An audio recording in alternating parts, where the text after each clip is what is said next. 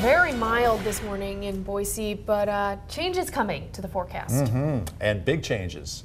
Got some rain coming our way and some mountain snow. In fact, some decent amounts of some snow in the upper elevations. Kind of tough to see snow down here in the valley because on the average our temperatures are warming up from here on out. But some rain moving in tonight with some mountain snow, high elevation mountain snow, about 6,500 feet and higher. Some rain and cooler temperatures coming our way on Thursday, dry for the weekend. Taking a look at Doppler radar, we got some rain showers on the other side of the Cascades, dry in southwestern Idaho for the time being. In advance of our weather moving in, we have a flood watch in effect for the Malheur River right around the Vale area. They've seen it rise to about 1.5 feet below flood stage, and the latest info has it decreasing, but it might increase again with our rain moving in for tonight into tomorrow. So they're kind of watching that one. That's in Malheur County. And a winter storm warning in effect for the Bellevue, Ketchum, Sun Valley area above 6,500 feet, 6 to 14 inches of snow possible.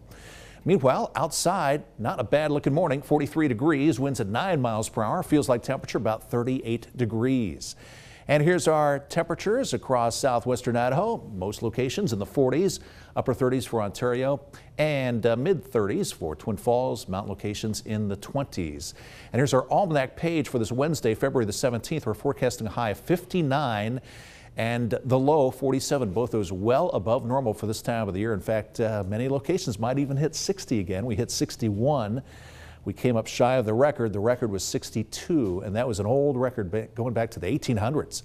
We have a low pressure system just off the northwest coast, a nice tap to some subtropical moisture stretching down to Southern California. Some clouds overspreading southwestern Idaho. And here is our Futurecast computer model. We have some spotty precipitation just to our northwest, clouds thickening up around noon.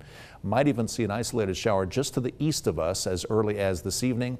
And then some deeper moisture moving in the early morning hours just in time, just before our morning show.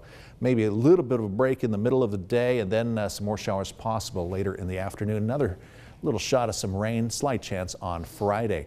So here's what we're looking at as far as our forecast. Our regional forecast calls for increasing clouds, breezy with rain for tonight.